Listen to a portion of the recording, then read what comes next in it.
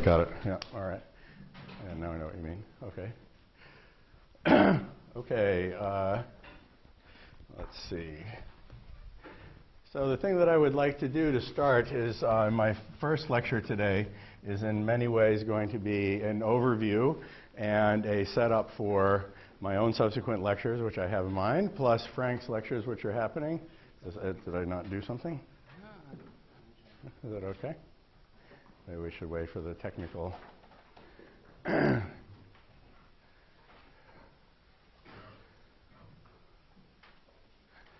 Are we okay? Okay, good. So what I'm going to do is give kind of an overview, which we'll set up for my own lectures for the rest of this week. We'll also set up for Frank's lectures, and also Steve Audi. I haven't seen him here, so he'll be. These lectures this will all be kind of a really fast. This part of it will be a very fast overview of what's going to come later, and will also put me in a position to talk about a critical issue that will inform our discussion of dependent types. So that's my major theme for the week, is talking about dependent types, which perhaps some of you are interested in. But I can't assume that you all have, I don't think I should assume that you all have the background that you need in order to appreciate what's going on with the theory of dependent types. So what I want to do is I want to start out with just a bit of a crash course sort of overview of a topic called intuitionistic logic, which I'm going to broach from simultaneously from an algebraic and a proof theoretic perspective. Okay, so that's what's going to happen. So the way I like to describe this is I think of intuitionistic logic. Maybe you have or haven't heard that term before, but the way I like to half jokingly, but only half, think of it is it's logic as if people mattered. Okay, this is my view about what intuitionistic logic is all about. And the reason it's all about that, and why I present it that way, as if people matter, is because it is very much focused on the idea of the process of doing math and eventually doing computer science is a process of communication. It's all about communication of knowledge. Okay, this is what we want, is communication of knowledge. This is the basic idea. And so what I mean by this is we have the primitive notion in logic. The main thing we're interested in is expressing whether A is a proposition, and Frank is going to go into a lot of this in great detail, which says that A is sort of a sensible assertion. Let me just write A sensible here on the writing, but A is a sensible assertion. It makes sense to write this down. And then the crucial thing is A is true, which is the kind of thing that you learn in school. So an assertion is true, and what it means is that, and this is the important part where people come into it, it means I know a proof of A.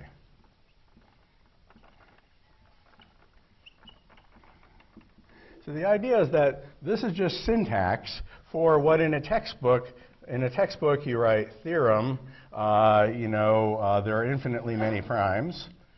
Infinitely many primes, for example. What you are saying is, we'll call this A. Okay, let's give that a name A just to line up the notation. And when I say theorem A, it means I claim that A is true, of course, that's what it means. But if you're doing a math book, you don't get to just sort of, or in your homework or something, you don't just get to assert that something is true, or you do, but it takes a certain amount of credibility to get away with that. Because implicitly, all right, is the idea that you know a proof of it. And so invariably what comes after here, after you state theorem, is there's a proof, and there's some sort of an argument, and some sort of end of proof marker, okay, that goes on here. So that's the notion of truth. So the idea here is that something gets to be true only by virtue of your having a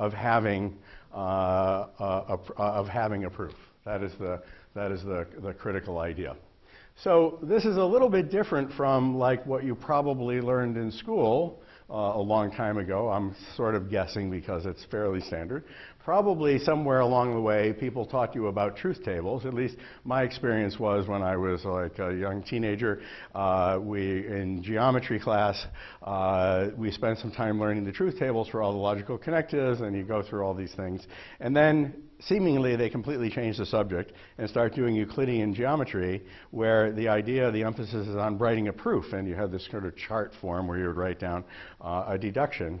And in some way, it's not really very strongly connected up. What does this story about truth tables and booleans and bits have to do with the writing of the proof, and what is the grammar of proof? And that is a central idea. So proof theory, in some way, which we're going to talk about here, Frank is going to talk about a lot, okay? Proof theory is really talking about a formal or precise grammar of proof, you might say that. Okay? That is a notation system, if you want to say it. You can think of it as a notation system, a notation for proofs. Okay? And moreover, it's going to involve a notion of equivalence or execution of proofs, equality of proofs. And in fact, this idea of equality of proofs is where I'm going to try to get to in this lecture, is it gives you a notion of when are two proofs the same. Before I get to that, and that will motivate something else, let me just mention something about grammar of proof. Probably many of you, a lot of you here, maybe, it's possible that for this audience this isn't the best example, but for many people at some stage in their career have a lot of trouble understanding what is a valid proof. Okay? I know from teaching at university for quite a long time that many students have a hard time getting it. So one way to address the problem, there are many ways to address the problem, is to think of it like a kind of English composition class, and sort of proof theory is kind of the math composition class, where the idea is to, let's get the mechanics down of exactly what it is to constitute a proof. Okay? That's what's going to happen. So the idea about proof theory is to do that, to give us a formal notation for proofs. And then it will raise, and I'm going to get to this, back to this by the end of my lecture, an important issue of equality of proofs, which leads to the idea directly to the idea of an algebra of proofs. Because remember that which is this algebraic view that I was alluding to before. Because remember, in algebra, the basic idea of in algebra is you're calculating whether one expression is equal to another, maybe. So when you learn, elementary algebra in school, you learn to manipulate polynomials, for example. So you have various forms of expression, and you want to know when are they equal. Or if you look at more abstract algebraic structures, groups or something, they're given by equational laws. So you're worried about equality. Okay, you're always dealing with equality. So what is going to happen is I'll motivate this a little bit. So proof theory will give us a notation, and the algebra will give us some way of reasoning about when are two proofs equal. So the reason to do that is to give us a concept of what abstract object are we talking about. You see, because if you give some idea of just a notation for proofs, that's well and good, but then you'll find, as we'll see shortly, there are little variations you can put into a proof, and you wonder, well, which ones matter and which ones don't. And you sort of would like to quotient out by some equivalence relations, and I'll talk about various degrees of doing that, about the equivalence relation, in order to isolate the abstract character of the proofs as some kind of mathematical objects. So what we wind up with at this point, which is very important to intuitionistic logic, is the idea that proofs are mathematical objects. Okay, I have to say mathematical object. I'm trying to be very emphatic here in the way I explain things. Because in the conventional story that people tell you, like the one I learned that I explained to you when I learned geometry a long time ago, you have these, Booleans. The mathematical objects in play are the Booleans and the Euclidean plane and various geometric figures. Those are the objects you play with. The proofs are just the way you talk about them. Okay? And you learn how to write those things down and how to write a convincing argument that shows that two triangles are congruent or so on and so forth. Well, that's fine as far as it goes. But the interesting thing here when you engage in proof theory and develop the algebra of proofs is that the proofs themselves become mathematical objects. Okay? They are things that have exactly the same status as every other mathematical object, as points in the plane, as functions in space, as geometric figures, as. all the proofs become mathematical objects. Now, this is not to say, for those of you, obviously you're all computer science people or have some experience in computer science, this is not to say the trivial thing that things can be quoted and used as strings because of the equivalence relation. Okay? So the idea is proofs are mathematical objects, and I would even emphasize at the risk of being overly underlining the same point, I'll double emphasize this point. They're abstract mathematical objects, by which I mean they're characterized by an algebra. They have some kind of notion of equivalence between them, and they thereby, and then the interesting point will be that equal proofs have to be interchangeable in all contexts. So then it's a much more subtle business than just talking about something like strings. So I don't want you to get off, run off and say, oh yeah, I know all about quoting and string, because it's pretty much irrelevant. Okay? And we'll come back to that in a moment. I mean, you can do that, and I'm not disputing that, but that's not the interesting thing. That's not where the action is. Okay, so we're going to see this. So the idea of intuitionistic logic is you take the idea of a proof very, very, very seriously, much more so than any other branch of logic. And there's a payoff to this, and there are many payoffs to this, and boy, we'll spend the whole couple of weeks here drawing out the implications of this fact. But the one that I can say straight away that comes out of this is if you think about what you learned in algebra, when you learn in algebra, one of the things you get, and in fact the origin of the word, something wrong? Oh, did somebody say no? Okay, the origin of the word algebra comes from an Arabic word meaning, someone here who speaks Arabic will check me, a method of calculation. Okay, that's where it comes from. It's Al-Khwarizmi's work from, I think, like the 13th century. So it means a method of calculation. Okay, that's the idea. So originally, like most branches of math, these methods were invented basically in order to figure out ways to make money. Okay, this is the way probability was done. This was invented for this reason. Algebra was done as ways of doing calculations of measurements and so on. So it's a method of calculation, which in this case we will think of as computation. Okay, so that's an important point, is that by thinking of proofs as having an algebraic structure, that algebraic structure gives rise to a notion of calculation. That notion of calculation is a model of computation. Okay? So what we're going to have then is we're going to have a notion where proofs are programs. So this is the idea. So it's method of calculation. Proofs are mathematical projects, and in fact proofs are nothing other than programs, computer programs, things that can be executed or can be calculated with. Okay? So they're programs. They're programs, to use a jargon, to foreshadow a jargon that I'm going to use a little bit later, they're going to be programs, the jargony way of saying it is in extension or viewed extensionally, or that's the jargony way of saying it. I'll explain later what that means, or as abstract objects. So I have to, excuse me if I'm being overly emphatic, but I do have to emphasize it's not an issue about quoting. Don't get that idea, okay? So it's really treating programs as abstract mathematical objects. So that's the basic setup, okay, of what intuitionistic logic is all about, okay? And what Frank is going to be doing is talking a lot seriously about proof theory, and I'm going to give you a little kind of foreshadow of that because I need to set up some things for you. And what Steve Audi is going to be talking about is the algebra of proofs or category theory. And what everybody is talking about is really just computer programming. Okay? So there's this thing which I like to call the sort of holy trinity here of computer science. Okay? So we should keep this over the side, which is I like to call the holy trinity, which is the correspondences between proof theory, which is sort of the theory of logic and proofs, algebra and category theory. And then the subject in the computer science side is programs or type theory. Those are the same thing. Okay?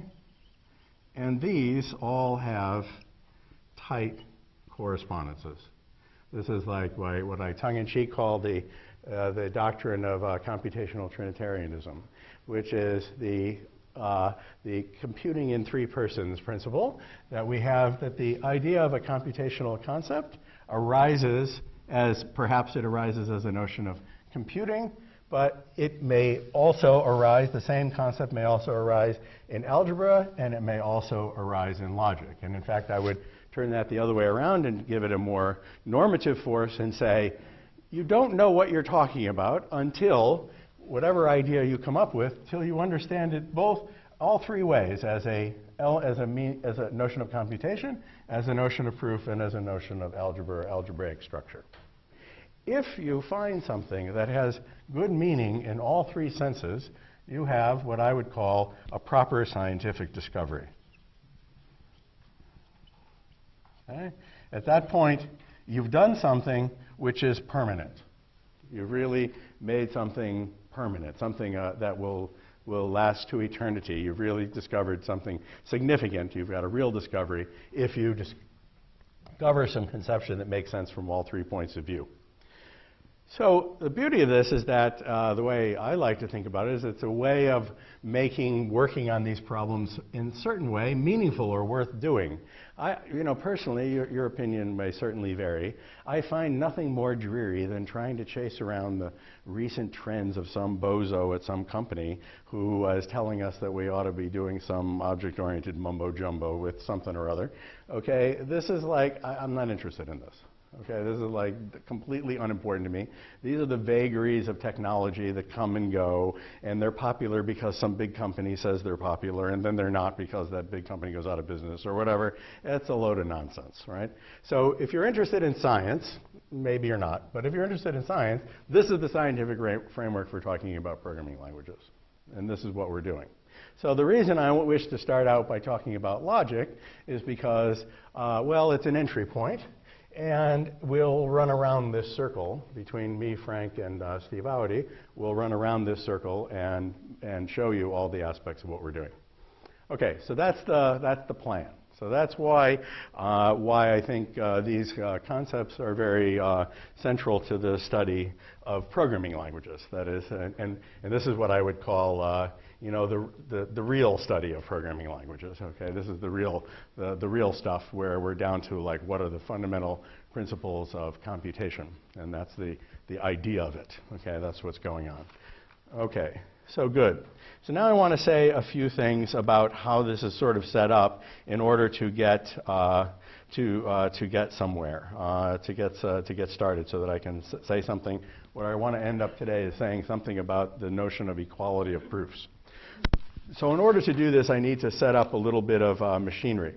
So there's a few things that Frank is going to develop, and I'm going to write it over here as a chart, sort of on the proof theory side. And I need to use this to get going, and I need to do this on the algebra side. And what I'm going to do for the purposes of making my points is I'm going to present a slightly degenerate form of what Steve Audi will be talking about. So I will be looking at a kind of limited formulation of category theory in this setting in the form of preorders. So I'm going to be looking at the structure of certain structured preorders. This is what we're going to get to, and I'll show you what I mean by that in a minute. What Steve will do is to develop this properly into the theory of categories. So the theory of categories one way of seeing it is as a substantially, to say the least, generalization of the idea of a preorder, or the other way around, a preorder is a very substantially degenerate form of category. But I'll leave Steve to talk about that in detail. Okay, so I just want to give you a flavor. So one of the elements of the correspondence is the following one, which is that I want to bring out in this chart, which is the idea of going back to what I said before, this primitive judgment of truth. I would now like to talk about, briefly, I need to talk about it here, the notion of entailment. So I want to think of this as the idea, or which is also known as logical consequence. So Frank is going to go into this in great detail, but I need to I'll give you a little foreshadow a little bit what's going on.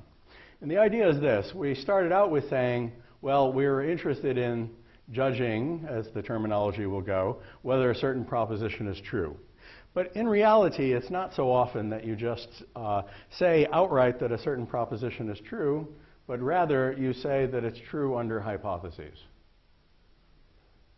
So what you do is you have what are variously called hypotheses, or maybe they're called assumptions, okay, or words like that. And this is your conclusion, okay?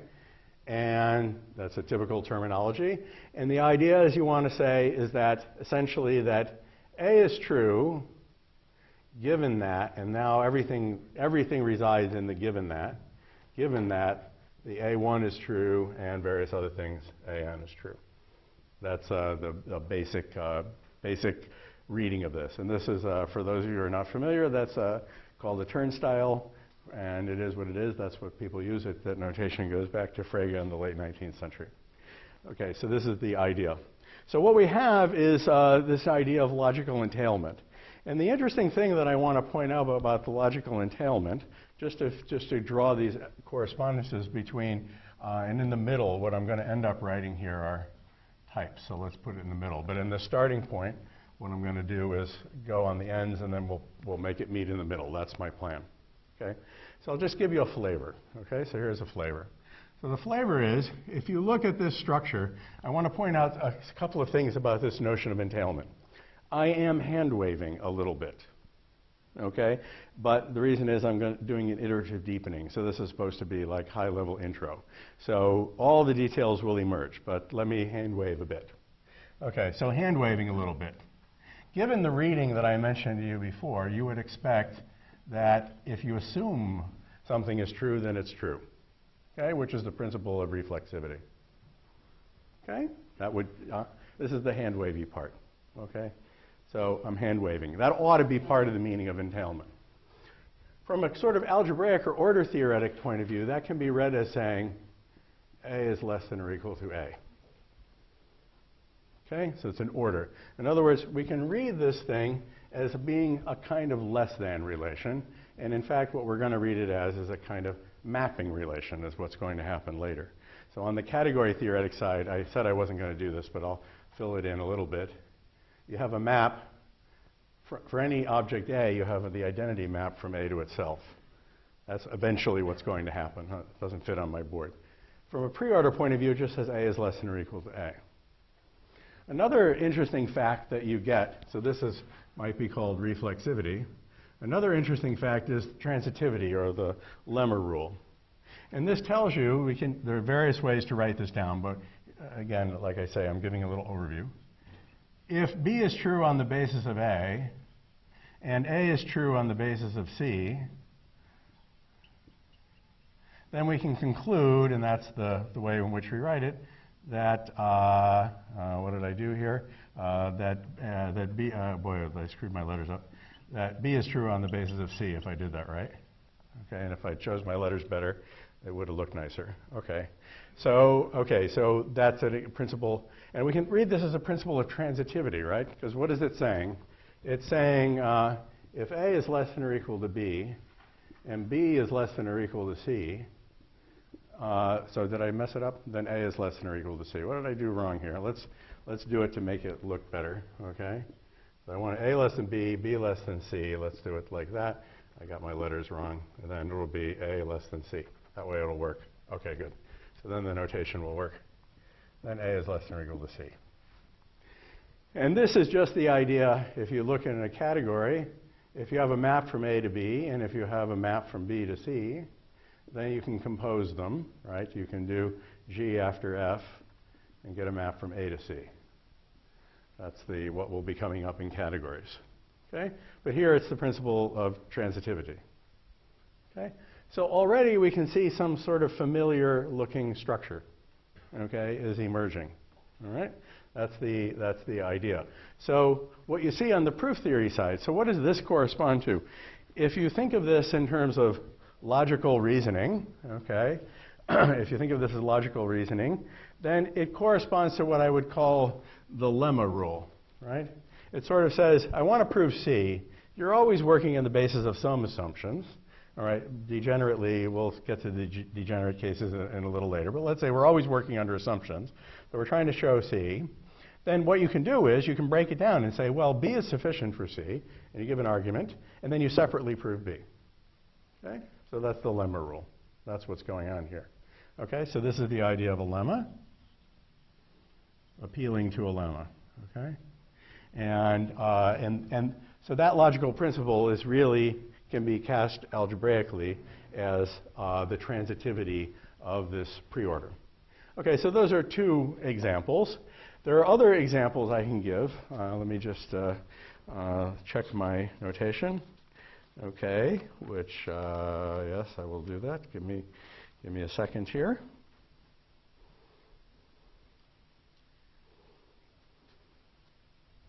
I have to think about how I want to do that. Okay, I'll get to that in a second.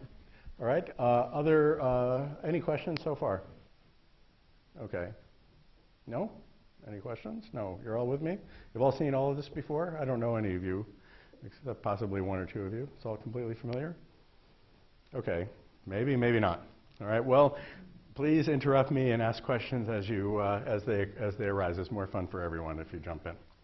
Okay, so what I want to do now is, so that's the beginnings of the structure. So now I want to look at fleshing out this structure a little bit. And so let me do it by starting, I'm going to need this to remain visible. So let me throw it up there, and then I'll come back to it in a minute. Okay, so let me observe something for you. Again, I'm at the level of, very high level thing here, of just trying to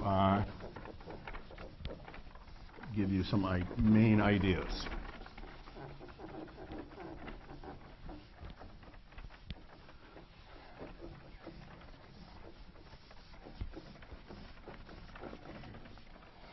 Okay, so here's this like kind of hand wavy thing.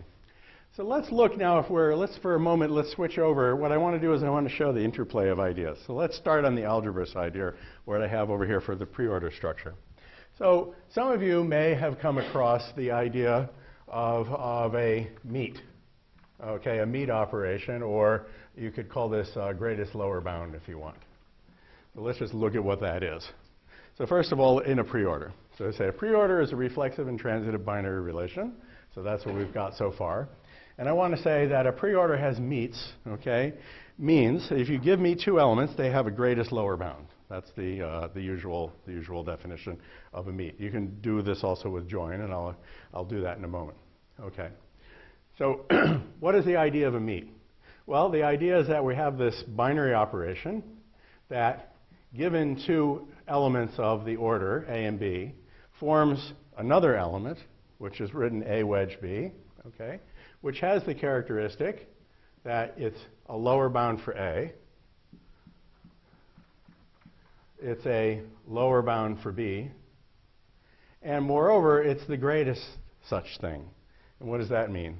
That says if you have any other lower bound for A and B, then I want to know that the meet is at least that large. And it's written like that.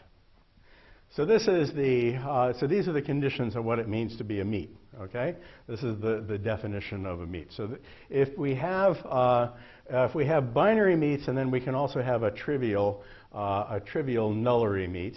Okay, and we can let's see if how do I wish to explain that? So the nullary meet takes no things and forms an object, which is the greatest lower bound of nothing. So the nullary meet means that for any C, C is less than or equal to T, which is, it's usually called T or top, which is the top element of the lattice. So this is the nullary meet. This is the 0 case, right? And this is the 2 case, so this is the binary meet. Okay?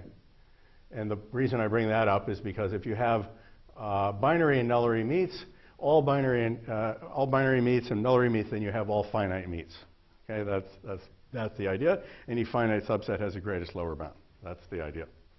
Okay, so now here's an interesting thing about this structure. So that structure would be called a lower semilattice. Okay? That would be the jargon, okay, for such a thing, because it has meets. If you do it around the other way, where you have joins, I'll come back to that later, you can dualize these things, then you get an upper semilattice. So this is called the lower semilattice. So what I want to do now is jump back over on the proof theory side and tell you, well, what did I say when what did I mean? Like, what does that correspond to over on the proof theory side? Well, I claim what it corresponds to is the idea of conjunction of propositions. And here is the idea. Let's think about what the first thing is saying. It's saying that if A and B is true, then surely A is true. That's what it means to be a conjunction. And if A and B is true, that's our entailment, then surely B is true. And finally, and this is the important thing, if we can look at it like this, if C true entails that A is true, so A follows from C, and B also follows from C, you get two results from the same lemma, then you can get their conjunction from that same lemma. That's just transposing from this order theoretic side over into the logic side. All I did is rewrite it, okay? And this is what I have said, okay? So this is what I've done here, okay? So that's an example. Now another thing that is useful, so you can see now that there's obviously some beginnings of a correspondence between the idea of meets and conjunction. So order theoretic ideas like greatest lower bounds transpose over to sort of logical connectives like conjunction in a logical setting. And I wanted to draw a picture somewhere. See if I can find this. There's a useful picture I can draw. I would like to leave this up here. Okay, so let's write it like that, okay? Which is the idea of a Hasse diagram. You're probably familiar with this idea. So the characteristic diagram we have is this. That says I can have to think of which direction I want to draw. Okay, so if I take A and B, what we will say is A and B is less than A. You can draw it like that. A and B is less than B. So this is our less than or equal to. That's what I mean by less than or equal to. And if C, okay, is less than or equal to A, and C is less than or equal to B, then C is less than or equal to the meet, A wedge B. So this picture here that I've drawn, okay, corresponds to these three statements that I've written here. And that's an instance, if we were restricting to preorders, that's an instance of what is known as a product diagram in category theory. And Steve will go into this in a lot more detail. But that's so everywhere you see an arrow, you're supposed to think less than or equal to. The arrow just means it exists or it doesn't. Either it's less than or equal to or it's not, and we have this diagram.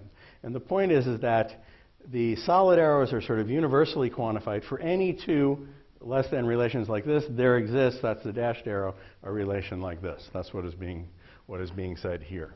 Okay? So this in some way corresponds to that. Okay?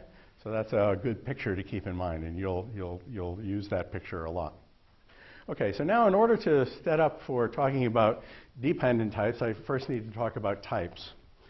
So what I want to do, so now I've started to give you a little bit of a flavor. A lot of this will get developed in much more detail shortly. But what I want to do is I want to go back and now show a correspondence between these ideas and programming languages. Okay.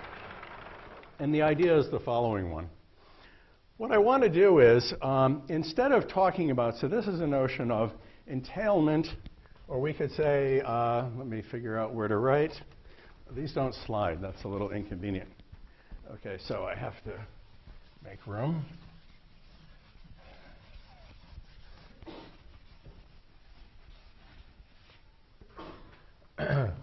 Okay, so what was I going to say? I lost my thread. Oh, yes, right. So the idea was we said A true is A has a proof. I know a proof. Okay, has a proof or is provable. There's a little worry here. Okay, Frank will make this very clear to you as he goes along, but there's a gross abuses of the word provable, okay, in computer science and branches of logic that confuse matters a lot. Okay? So here I just mean have mathematical proof, by which and what am I driving at? I do not mean has a proof in some predefined fixed sense of the word. It just means I know a proof, it's a cogent argument that any of us can understand. This is the human aspect of intuitionistic logic.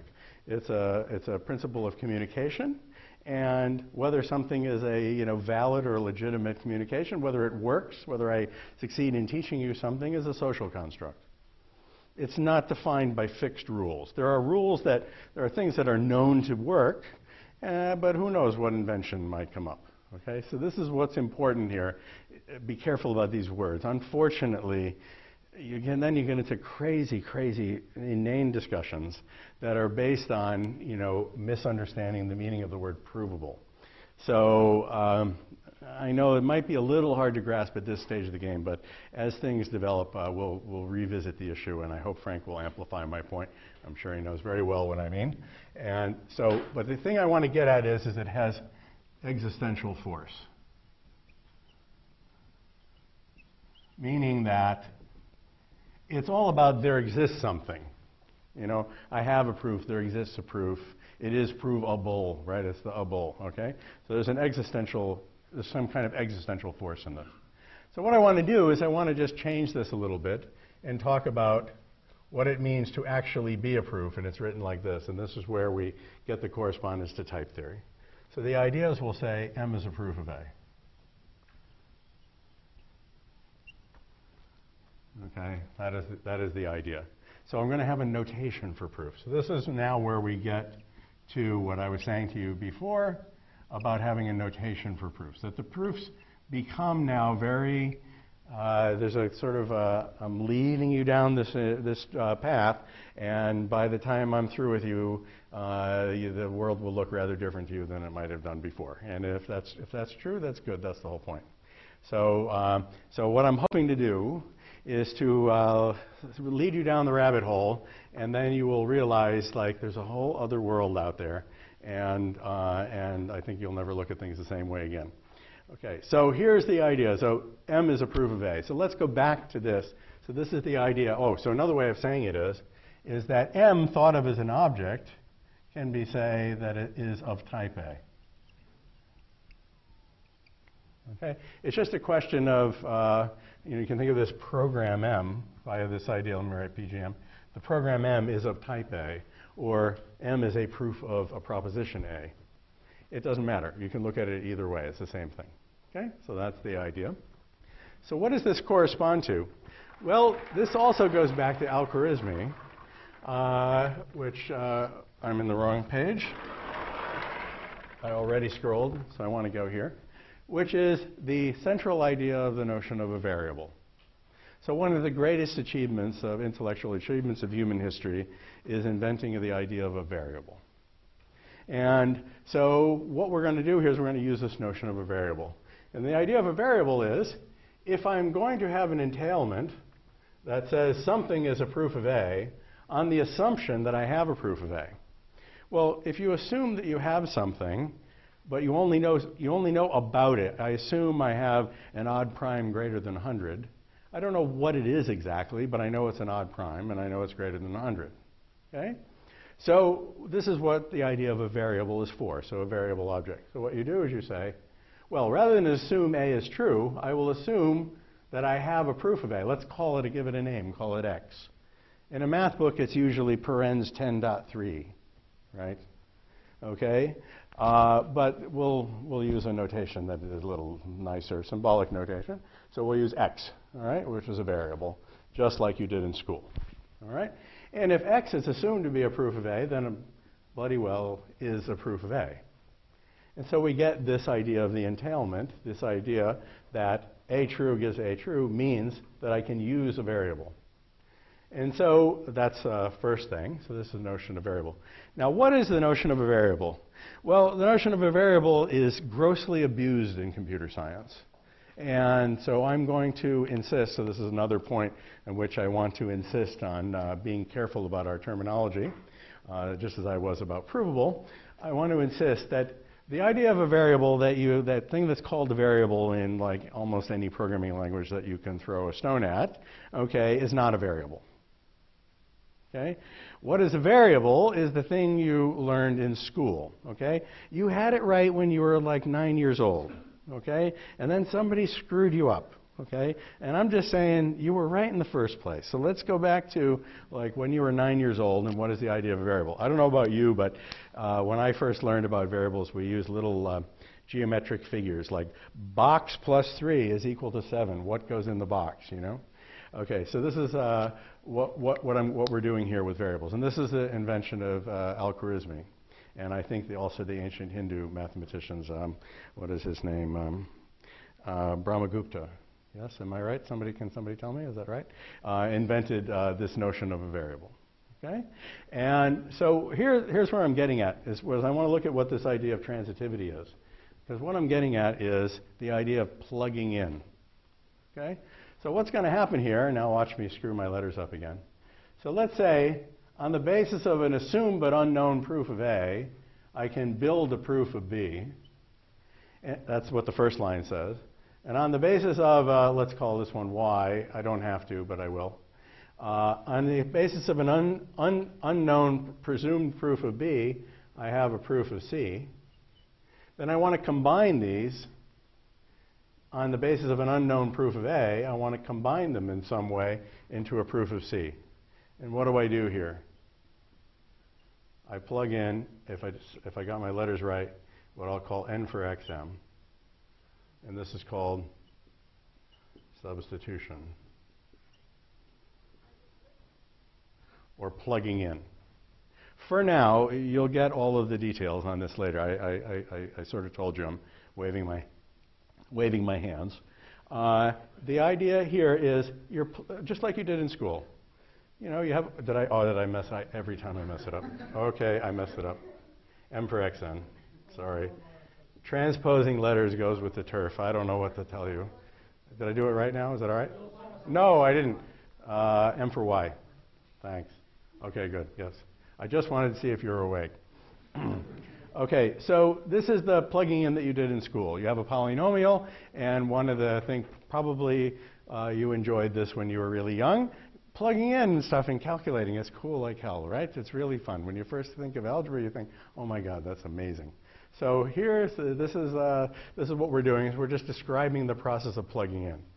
From a computer science point of view, what is the pedestrian term for this? In fact, there are Norton books written about this rule. What is it? What should it be called from a computer science point of view? Oh, boo! You better be able to tell me this. No, the notion of a variable, the idea of plugging in. What does it correspond to in sort of Norton book kind of stuff? O'Reilly books, whatever they're called. Trade books. No, I can't hear. In a way, there's no functions involved, but you're on the right track. Really? Someone? Yes, link editing. This is called I'll call this the LD rule, just to be provocative about it, or link editing. The only thing a linkage editor is doing is performing substitution with the world's most grotesque syntax. Okay? .o files are some unbelievably arcane syntax, but what they're achieving is substitution. Okay? This is what is going on. Okay? So this I call the LD rule, just for fun. Okay? Like Unix LD. Okay? That's what is being done here. It's just substitution. Okay? And notice that, again, there's this kind of correspondence. So this in the middle now is mediating, you might say, between the proof theoretic side and the order theoretic side. And we have here, or eventually the category theoretic side. And this is the type theoretic view. So here the idea is that I'm doing the most rudimentary things about what are programs. Well, variables are programs, and I can plug one into another. I still haven't given you any honest-to-God programs, all right? So what I'm going to do is give you an honest-to-God program, okay? Okay, which I will do on this chart, which I will put in here. Well, this will be, these are usually called products or tuples, and we won't call them something else that I could call them. Okay, so let's figure out what that must look like. Okay, so we can look at this any old way we want. How about if I start here? All right, I'll start with this one. So let's look at what this means in terms of programs. It says, well, if given an x, which is of C, if you can give me an m, which is of A, I'm just like doing the thing here, right? And if you given a y, which is of C, in fact, I'm going to insist on calling it x. It's going to make my life easier if I do that. Then give me an n, which is a B. Okay. So if you have a proof of A from the lemma, if you have a proof of B from the same lemma, then on the basis of that lemma, you have a proof of A, and what's usually written cross or star or something, hash, and it depends on the language, okay, A times B. And what would that be? Well, what is the content of M and N? What is the content of this conjunction? It's the fact that they're both a proof of a conjunction ought to be two proofs, which we'll write as an ordered pair. And write it like that. And what is going on here is, if you assume a conjunction, then you can get the first conjunct by referring to it, let's say, first of x, and the second conjunct by, say, second of x, b. Oh, and then if I'm going to use a different notation, then there's a notational thing, right? There are one thing you do run into is there are established notational conventions in each independent field, and so when you're trying to make them all harmonize, you get into little creases. So it's not so common to use a wedge in a programming language, but you could. So I'll just write it as cross, okay? Because that's the more usual way of doing it. And by the same token, it would be rather weird looking to write a meet as a cross, although you perfectly well could. It's just one of those things. There are different traditions that flowed together and then crashed into each other. Okay, so we have a notation that looks like that. Okay, so that's like the basic architecture. What is my time slot? Huh? Oh, okay, good. I'm in good shape. Okay, good. Usually there's a bottle of water. Is there water somewhere? Jim, where'd Jim go? I need some water. He's gone? Okay. Okay, so what was I saying? Okay, this is illustrative of the overall architecture. Okay, so this is what we're going to do. And this is going to be very richly developed. But now I want to get to a jumping off point, okay? And the jumping off point has to do with the equational properties of these proofs, okay? So the first thing I want to get across is the overall architecture, how these parts fit together, so that we have the notion of logic or proof theory, type theory, and category theory or preorders that we're writing over here, this kind of algebraic structure. And I wanted you to see the nice correspondence. Of course, I've shown you, oh, thank you, Frank. I've shown you the neatest, most straightforward, most direct case. There's a hell of a lot more to say about that, which we'll get started on in the next lecture. But before we, so let me just skip a few things in my notes because I would like to at least set up a particular problem. Oh, okay, yes, there's two things that I would like to set up with you. Give me a moment here. I have to think about what I want to do here.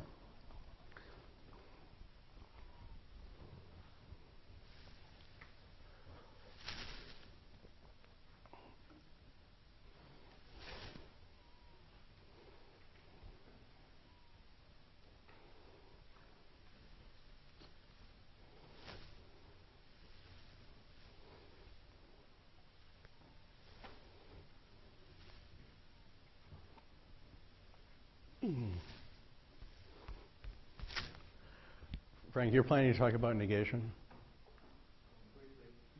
Okay.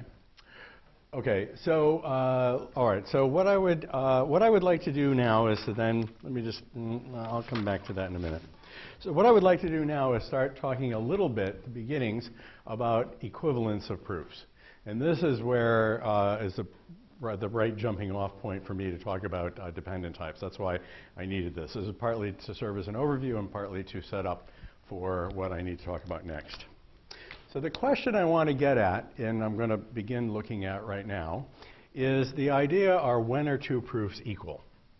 And let's write it like this. M is equal to N and A, which is expressing when are M and N, or just like the assertion is, are M and N express the same proof.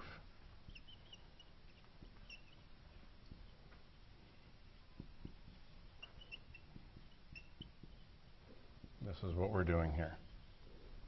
Okay, so I'm going to have the notion of equality of proofs. So this is where we begin to get to the idea that proofs are mathematical objects. Okay, and one of the ways in which we express that idea is we talk about when two of them are equal. Okay, and what I want to set up now is the questions of equality and what is the notion of equality of proofs. This ends up being completely central to the theory of dependent types, which is why I am where I am. Okay? All right. With me so far?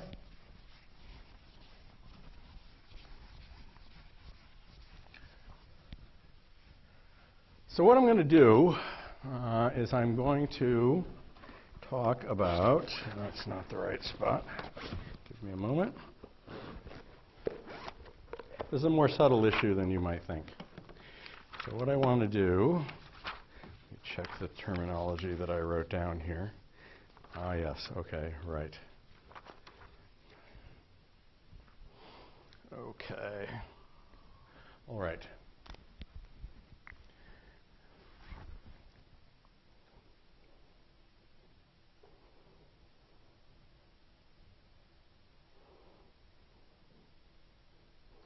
Okay, before I do what I need to do next about equality, I need to introduce another concept, because it will help us a lot. Okay, so let's do this. So what I want to do is I want to introduce a distinction between what is called a synthetic judgment. You're going to see what the point of this is in a minute is, and an analytic judgment. And we've already have an example on the board. An example on the board is when we say A is true. There's an example of what is called a synthetic judgment. This is the terminology versus what is called an analytic judgment. And the idea is, and this goes back to this point of having existential force, the key idea is that it requires evidence, which in the case of the judgment being true is a proof, okay, in this case.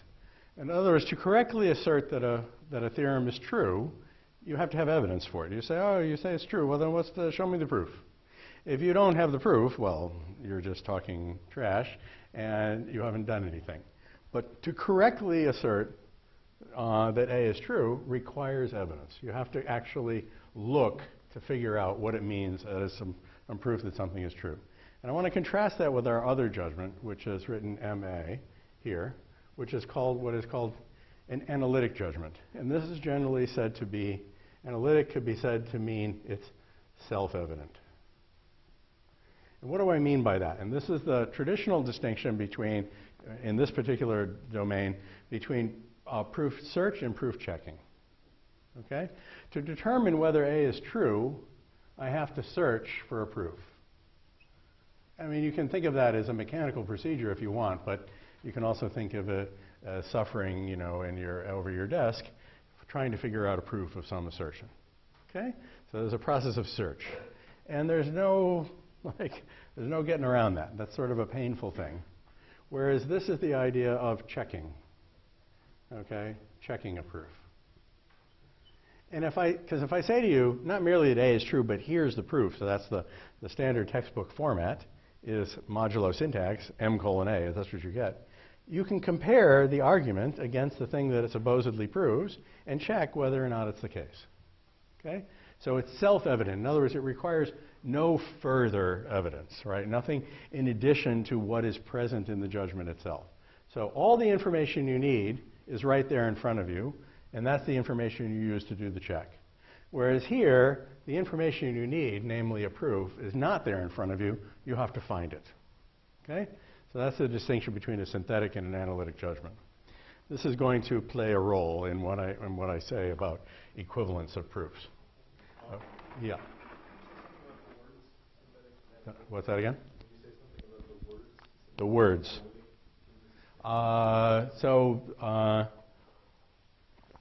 In this context, they were analyzed by, given by Martin Löf in a paper called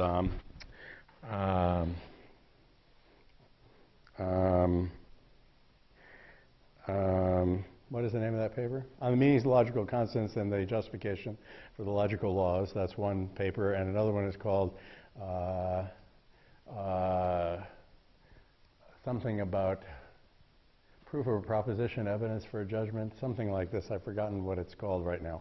There's some papers of Martin Löf. I didn't have them in the front of my mind. We'll look them up.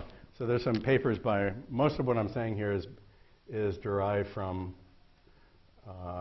Martin Löf, the Swedish mathematician, and his work is kind of derived from many sources, but I would say in particular the Dutch mathematician Brouwer, and is a very powerful influence on Martin Löf's work. In fact, you could look at Martin Löf as having really given full development of Brouwer's beginning ideas from the 1930s. Okay? Is that the answer you wanted? That's interesting, and I also wonder whether there's what's synthetic about the first one and what's analytic about the second. It's just the terminology that is used. Let me just say that. I mean, the terminology goes to Kant, right? And I don't know exactly. The why that particular choice of words off the top of my head. Okay, but yes, the reference point for this is Martin Löf. Okay, so now in order to talk about dependent types at all, I have to talk about equivalence of proofs. So I want to talk about when are two proofs equal. And there are various notions. That's what's interesting. When are two proofs equal? And what do we mean by equality? That's another way of saying it, is what is equality proof? It's not so obvious.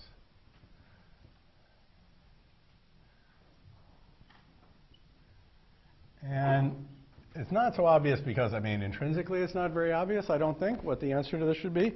And moreover, because the tradition in math has been to ignore proofs as being whatever it is we write down for some random reason, and they're not actual mathematical objects, nobody's really studied them very much. Okay? And so it's fallen to the subject of proof theory in computer science and category theory to give a full scientific study of what it means for two proofs to be the same. Okay? So what I want to do is to start out, I'm going to introduce kind of three kind of levels. And this is going to be very important by the time we get all finished, okay? By the time we're done, we'll be talking at the third level here, and I'll get to that in a minute. Okay, so the first one of which I will call is definitional equality. That's the terminology. Okay, that's just the term. And this is going to be an analytic judgment. And a lot of times people will use the notation triple bars, but to be perfectly honest, there's no real established conventions that are completely adhered to by everybody. So anything I write is always going to be a little not quite, nothing is standard. But there's kind of standard, okay? So the first thing I want to talk about is definitional equality. So we're not used to these ideas, I don't think, unless you have experience in type theory. But if you don't have experience in type theory, you're probably not used to these distinctions. So now I have to do something that I have to take my time here because it's kind of tricky and might not look so familiar to you. And you're going to run into this when you start doing mechanizations, for example, in Coq. So it's going to be worth your while. You'll agree with me, yes? It's going to be worth your while to understand what I mean here. So this idea of definitional equality, I would call this sort of baseline. And there are different ways of explaining this. And one is, you can think of it as equality of sense, if you've ever run across that terminology. As distinct with what I'm going to do next, which I will call, I had to think of a word, and there's no standard word, so I called it denotational equality. We'll come back to that in a minute, which is and it's going to turn out to be synthetic. And it's going to be equality of reference.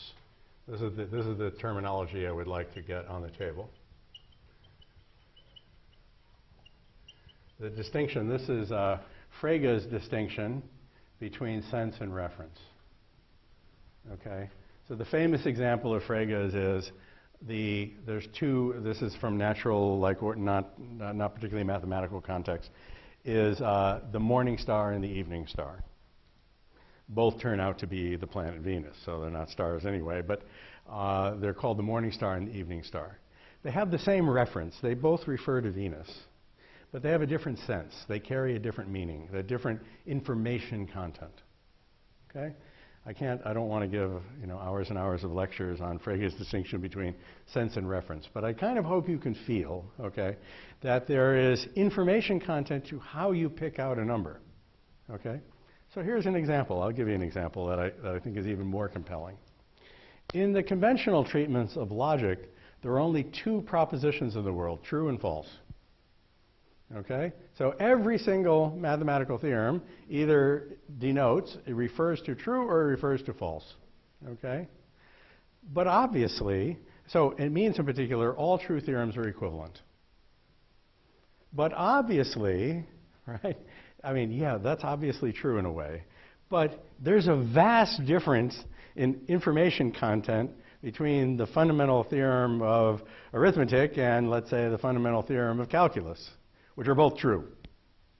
Okay? They're both complicated ways of writing down the Boolean 1. Very complicated ways of writing them down that are vastly different. But you could say, oh, well, they're all just noise. It's just like big, fat, dust storm standing for true. Well, that's the conventional story. Why? Because the conventional story completely disregards sense, because the conventional story gives no pride of place in your theory to the proof itself. Okay? As soon as you bring the proof itself into the picture, you can sense, in an informal way, that this proof and that proof are pretty different things, even though they both stand for true. Okay? That is the idea. All right, so what we're going to be doing with definitional equality is we're trying to get at this idea of equality of sense, whereas this denotational equality is going to be equality of reference. And then we're going to have an even weaker notion, which I will call equivalence, or weak equivalence, or homotopy equivalence, and we'll get to that. Okay, and this will also be a synthetic notion, and I will not say very much about that today, or I will just barely broach this subject. But by the time we get good and sophisticated in the course of these lectures, you'll be slinging this stuff around like you were born with it. Okay, so I'll show you how that all works. But let's start out with the real basics. So what do I mean by definitional equality or equality of sense? Even if I've given you that flavor, I still haven't pinned it down. I haven't defined exactly what it is. So I'll give you a little bit of example, and this is the kind of thing that Frank is going to develop in a lot of detail. And the example is going to be derived from what I have on the board here. The idea is this. It's most easy to explain. The discussion can be had on either this side or over here, but it's best to work at it. It's notationally the most convenient to work with the type theoretic notation. So that's why I've set it up the way it is now. Okay, because I want the proofs to be objects, so I've got them. Okay. So an example of this is is the composition. So the idea is, suppose I compose this rule with that rule. What does it mean to compose those two rules? It means to perform the substitution, which I have above the board here. So suppose this is my m, okay, that I have in mind. This is the overall m up here.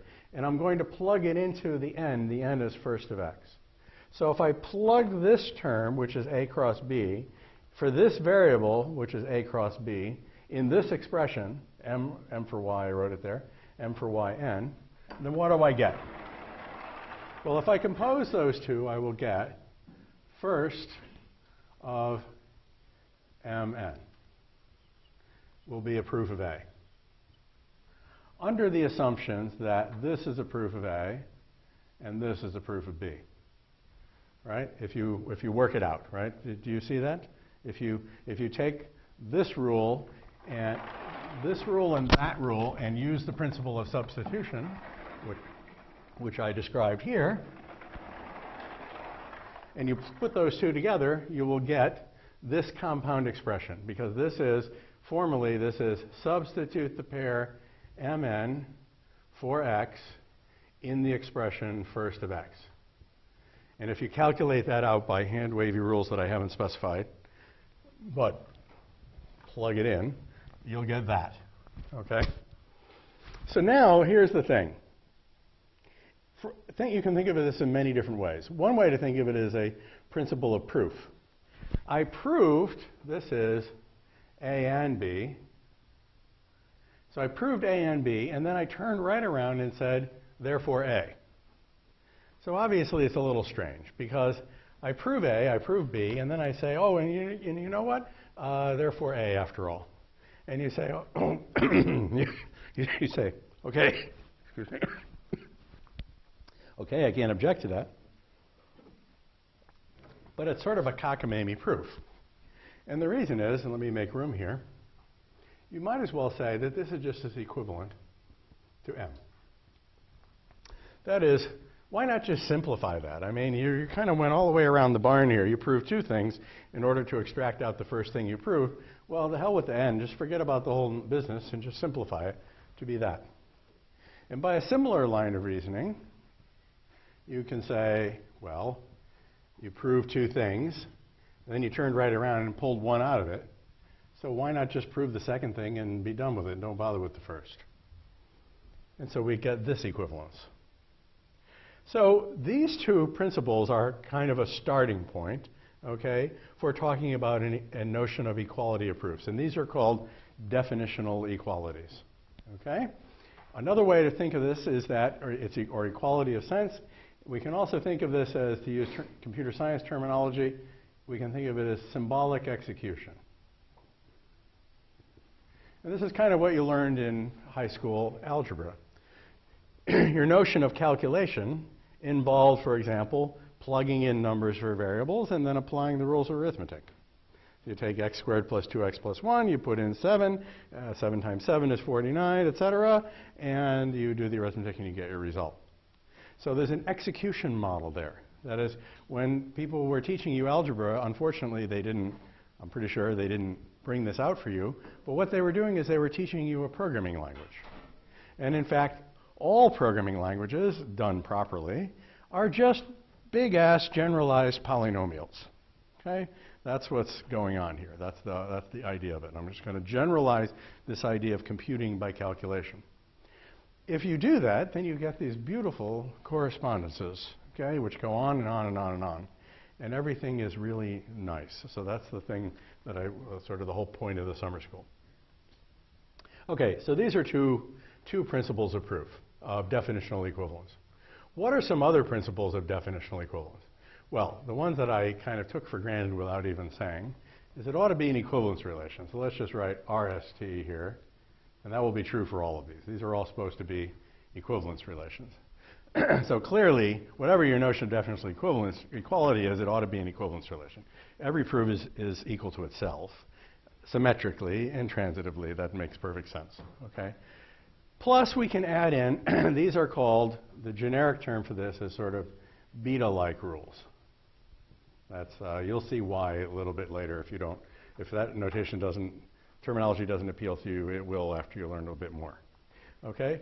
These are the symbolic execution rules. This is symbolic execution. You can think, I don't like that word, but people use it a lot. I mean, there is no other form of execution besides I don't know what the hell they're talking about, but I know that people usually say that, so I'll say it, okay? All right, okay. So that's first and second. Now, the other interesting thing is you would expect it to be what is called a congruence. Congruence properties. So, for example, if M and M prime are the same proof of, let's say, a conjunction or product, then first of M and first of M prime ought to be the same proof.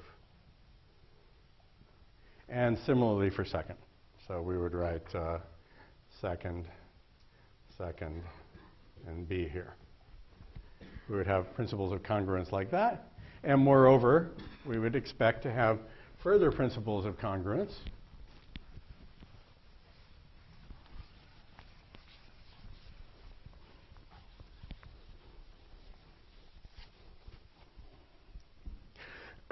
Like, if M is the same as M prime, and if N is the same as N prime,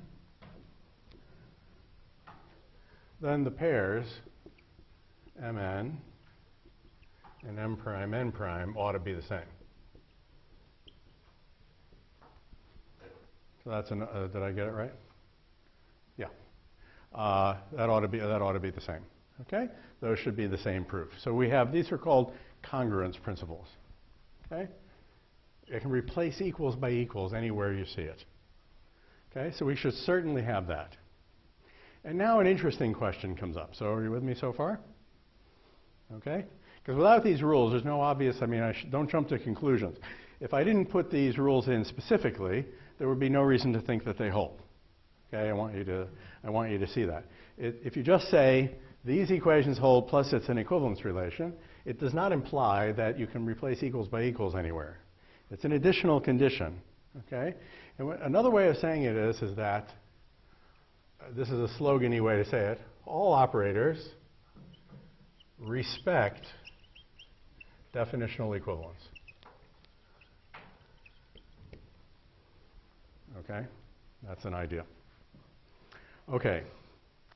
So that's the meaning of these congruence rules. So first and second, as operators, respect definitional equivalence, meaning if you give them equivalent arguments, they give you equivalent results. And the same here for the pairing operator.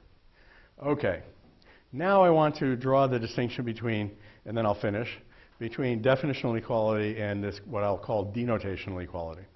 In order to do this, I need to wave my hands a little bit again, because it's just a question of the timing of the lecture. So everything will come out in due course, but I have to like a little bit fudge because you got to do something to get started.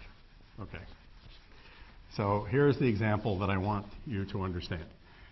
This next example is of the utmost importance to everything you're going to do the rest of the time you're here, particularly with your mechanizations, and it's going to drive you crazy.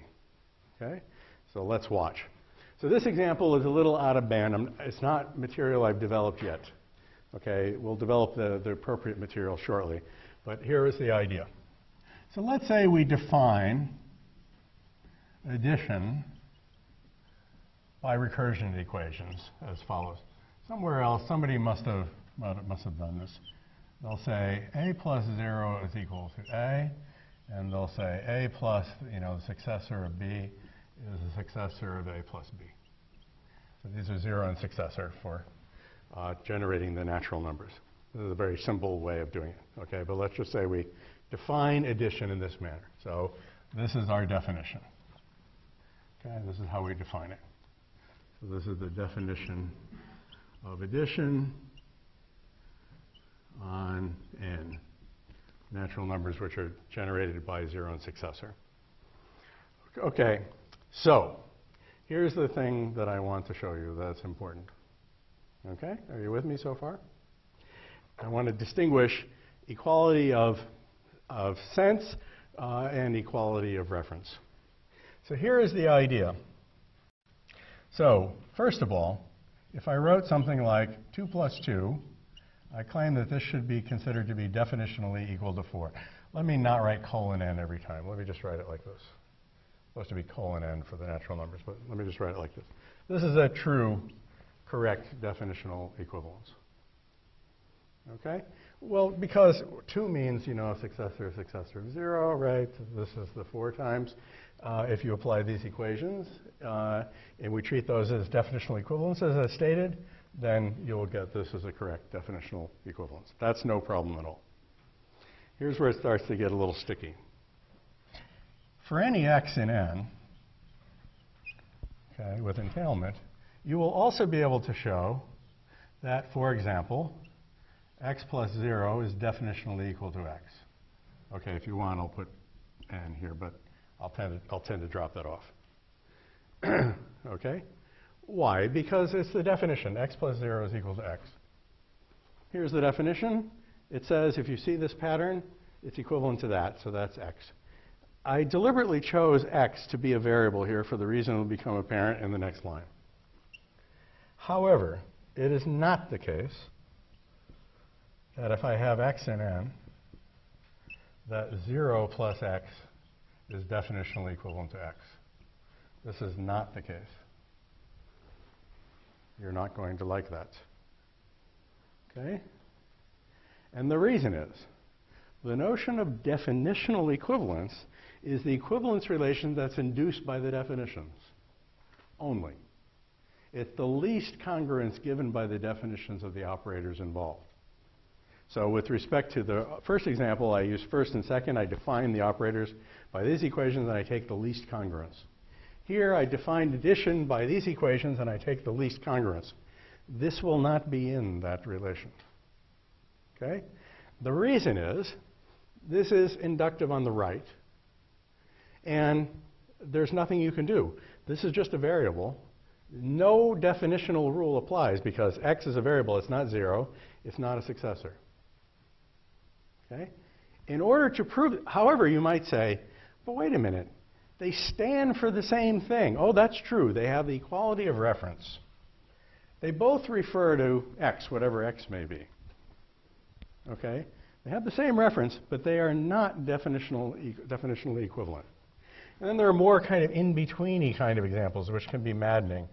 So, for example, you will be able to prove, I had a nice one written down here that looked beguiling. What did I write down? Oh, yeah. That the successor of x is definitionally equivalent to x plus 1. This is valid. Why? Because definitional equivalence is symmetric. Because it's symmetric, okay, x plus 1 means x plus successor of 0. X plus successor of 0 is successor of x plus 0, and x plus 0 is definitionally equal to x. It worked. But things that look really close to that do not work, okay, as principles of definitional equality. So, for example, the successor of x is unfortunately not definitionally equal to 1 plus x. You're not going to like that.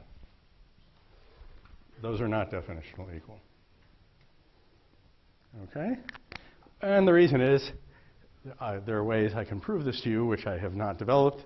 I can prove this to you, but it is not the case. And the reason is there's no way you're going to massage this around to make one of these rules apply, because that's a variable. Okay?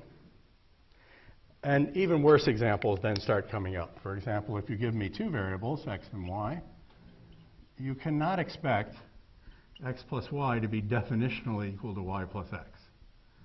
It's not. The reason is, definitionally speaking, there's no way to massage this equation to make one of these rules apply and to get the equation to be there.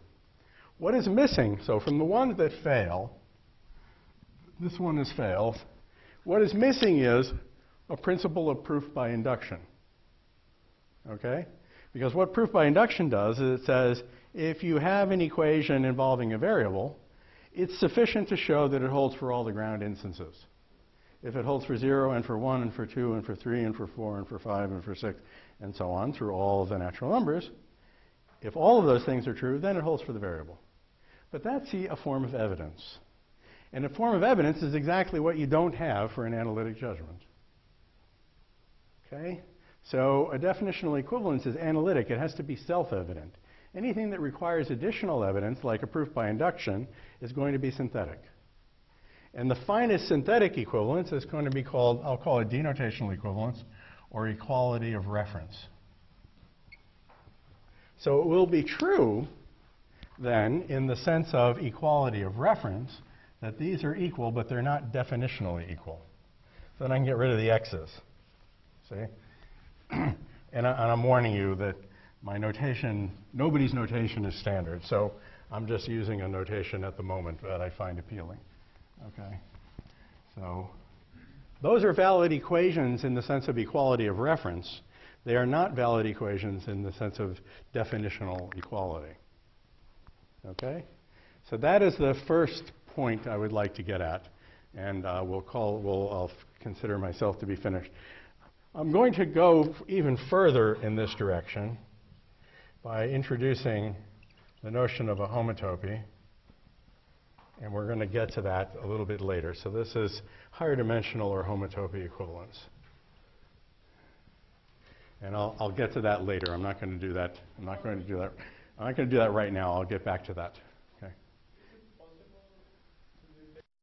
Is it possible to define the addition to be commutative? Judgments can be false? Is it possible to do what?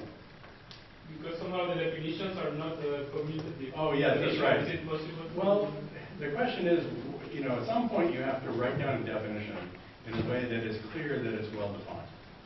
So I'm using a particular principle of definition where if I say to you, I'm defining addition by these equations, you agree with me that it's a valid definition. If you start checking in more and more conditions, okay, pretty soon it becomes unclear. Maybe you didn't define the function you wanted to. Maybe everything's equal to everything now. Maybe it's ill-defined, it has multiple values, and it becomes murky. So what I was doing is, so what will happen to you is, it's always going to be the case that there's going to be some accepted forms of definition. And then as soon as you accept those down, then you're going to run into distinctions of this flavor. In other words, there's nothing rigged or special about this example. It's quite illustrative of the thing you're going to run into over and over and over again. Okay? And it's going to be the bane of your existence when you're doing your homework. Okay? It will drive you crazy, I promise you. Okay? It's a major issue. We're not used to it. See, in conventional, like textbook math, it's all equal, equal, equal. Nobody cares about forms of equality and fine-grained distinctions. In a computational setting, which is what we're doing, it matters. Because one can be computed in terms of the other is different from they denote the same thing. And that matters. Like the sense, okay, matters a lot to a computer scientist. And so that's why we're in that business, okay? So from a computer science point of view, it's, okay, we're interested in the programs themselves. The proofs are mathematical objects. I care about such distinctions. I can't just gloss over them, which is the conventional thing to do. Moreover, a lot of us believe this is a better way to do math anyway, okay? But that's a bit more contentious issue, okay? But at any rate, okay, we care about these distinctions. So you'll notice that as we go through all of our work here, there's a lot of like this kind of detail work in a way, but that's what leads to the whole thing hanging together and being so satisfying. It all matters, and so it's really, I hope that you'll see that it's quite beautiful. So what I'll do is I'll pick up next time in talking about equality of reference and equality of sense. I might say a few things about homotopy equivalence, but that will come up a little. I have to develop a lot of machinery before I can really do that justice. So, but I'll give you a flavor about it. And then I will then be talking about dependent types, and so I will be diverging, okay, from this point on. But the idea of equality is central to understanding how dependent types work and what they're about. So that's why I needed to get to this in this lecture. Okay, so this is an overview of the kind of thing you'll be doing and a starting point for what I'll be doing. All right, thanks for your attention.